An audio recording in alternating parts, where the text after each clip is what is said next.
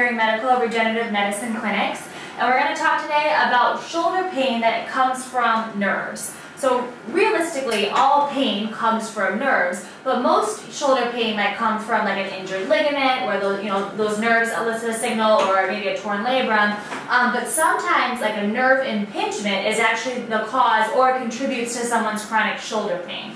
So with the ultrasound machine, we can actually look and find these nerves and treat them appropriately to help cure a patient's pain.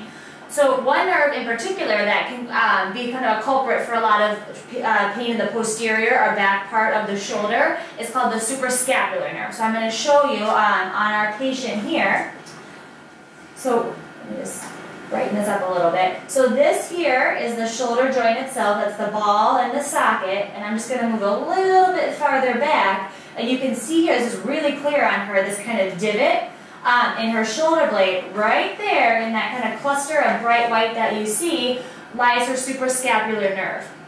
And this can be injured, from a direct trauma to the area, or just years of extra force in the shoulder itself that causes a lot of friction in between the joint and moving of those bones that can put pressure on the nerve. And how we actually would treat that, in addition to prolotherapy to the shoulder if that's needed, is we'd actually do like a nerve regenerative release technique where we take a non-inflammatory or mild inflammatory solution and come in with the ultrasound and inject it around this area to free up any nerve constriction that's there and help to regenerate the nerve so it no longer causes pain. And we're going to talk a little bit about cysts that come with labral tears. So not uncommon for us to see patients that come to the office with a labral tear in their shoulder that are trying to avoid surgery and stay active or get back to their sport.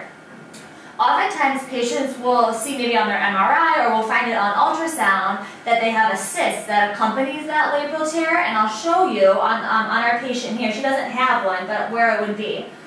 If we look here, so this is the back of the shoulder. This is like the ball and socket of the joint. Then we have this little tiny kind of triangle where we can see the labrum in the joint capsule. And as we go a little farther posterior in this kind of spinal-glenoid notch, this can actually be a common location for a cyst that's developed from a labral tear, and we would be able to see like a big kind of pocket of fluid there. It might be pushing on a nerve that lays in there, the suprascapular nerve, and causing issues there. And we can actually, with ultrasound guidance, drain the cyst if it is large and pressing on that nerve, and get that to go away while also treating the shoulder comprehensively to heal the labral tear.